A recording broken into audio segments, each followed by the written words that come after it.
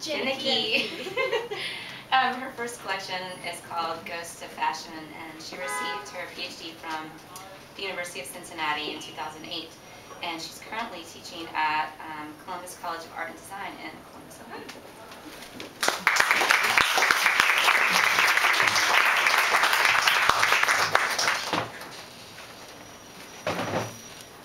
Thanks, Smartish Pace, for being the most amazing magazine in the country and for letting me read twice.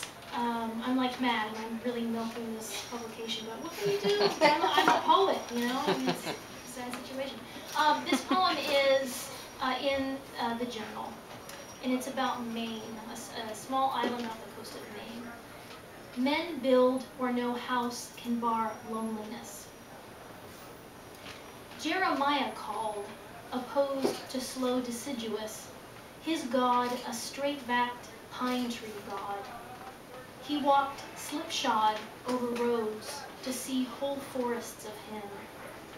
We've come to an island 10 miles out to sea to watch a beefy woman in a windbreaker strong-arm our suitcases, a backpack full of books, a mandolin, a case of wine onto her truck. Earlier, men dumped traps in propane tanks on the dock and strummed our mandolin by accident, then laughed at us before casting off. Was it the song? Shafts of light hit Monhegan's planks and blazed back cold. The island is a world the ocean holds on its tongue, won't say, and birds say in passing the language of.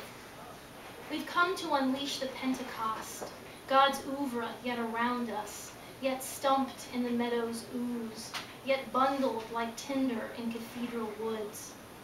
The sort of loneliness we know is God, and yes, there's plenty of him. At load up, she shouts us down from any short-lived bliss out, banging our wine, clink clink, into her pickup, slang for a vice, hands big as fig leaves. An old-time deliverer, she'll bounce down Maine, climb hills from one boiled bone of a house to the next, unloading at the head of each drive, pill vials, peat, loaves of bread, timber and steel-cut tile. What comes from land can't be got on rock. Still, home is, even here, a house loneliness grows up in. After we walk, sun-struck and slow, to our cabin, we wait on the porch for our gear to come, and notice from every vantage a drop down to ocean, a wash and scrub and gull shit, every rise a tumble, the harbor we'd left the size of a bloodroot blossom. Proportion is a gag gift we give ourselves. How small the notion of sky, how wide the eye when it opens. We hear the metal sound of her truck bed open, the muffled rub of nylon on denim, and she's gone, rumbling back to town. By casting down our onions, our potatoes, our underwear, our soap and olive oil, she blesses us in the curt way people are blessed here. We roll our rations to our cabin and later talk over dinner, oddly enough, of our past and the stark frontier as kids we read about. How men build where no house can bar loneliness, how it coats every beam to douse the eaves in a deluge of sun, and how no warmth can ever truly warm.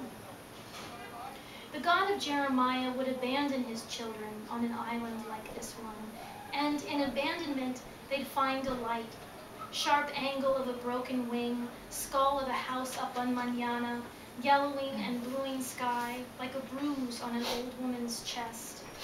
What comes here comes in small numbers and is consumed in silence. Then the throb of a drill bearing down into rock, a well dug for water so we can bathe and cook. Action comes in waves, black against the middling moment in which all hope for quiet is lost. We hear the rent of a motorboat and the water boil.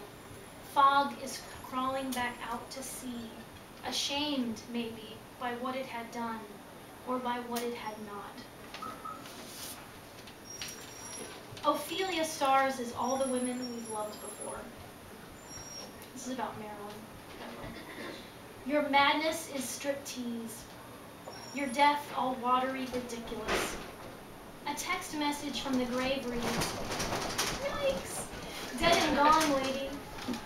Marilyn, what saved you from age? Could be that OD, the last pill a steamship chugging into the port of your throat. Could be a silver-handled pistol, a limo hitting a wall at 70, a plane crash, every member of the band on board. Could be the convertible that fell from a mountain in Monaco. Grace, is it true your hands were still on the wheel? There's nothing so beautiful as bouquets at a dead girl's gate. In LA, the toilet you slumped against is strung with lays. You loved Hawaii, its primordial volcano, sand so morbid it dressed for your funeral. Hamlet said to say hi. DiMaggio often toasts to you. Youth, when you go, what are we to do?